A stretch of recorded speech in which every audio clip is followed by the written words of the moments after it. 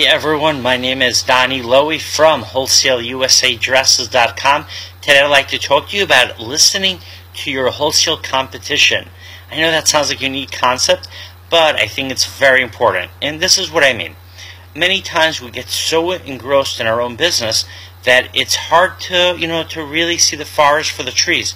Meaning we're so focused on trying to sell our merchandise that we can miss out on different style trends. We're so focused on making sales that we forget to check the prices that other people are charging in the market. And the idea is that you want to have your eyes open. You want to see what else is taking place in the marketplace so that you can be better prepared and you could take advantage of opportunities. And one of the best ways to know what is happening in the marketplace, whether you have a wholesale business, whether you have a store, whether you sell at a flea market, whether you sell on eBay, whether you sell on Amazon, and whether you have garage sales, but you want to see what your competitors are doing. Because your competitors, especially if they're successful, are going to be able to give you the best indicators of what is currently taking place in the market. So for instance, let's say your competitors start running tremendous sales where they're discounting all of their fashion accessories and they're selling them at prices up to 90% below retail. That should give you an indication that people are not looking to buy those types of fashion accessories, so you would not want to order them for your business. On the other hand, if you see that your competitors are quickly selling out of women's office brand name suits, that means that you want to start carrying office women's suits because that seems to be a very popular item. If you see that your competitors are expanding, they're opening up more locations, it means that there's a big demand for the products and you should take advantage.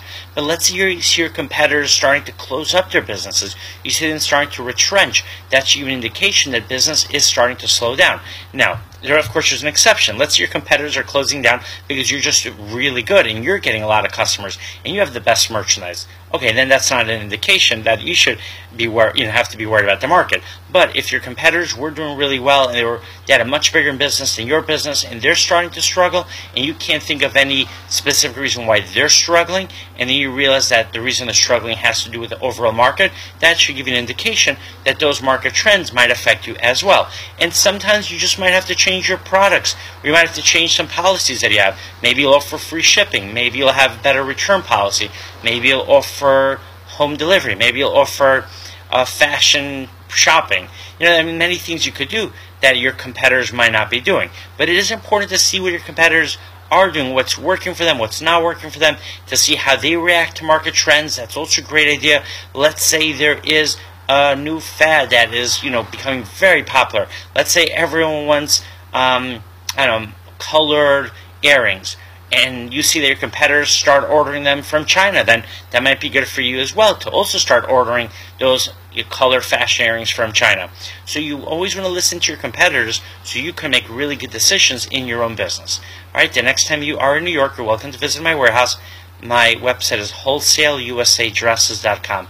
Thank you so much. Have a great day.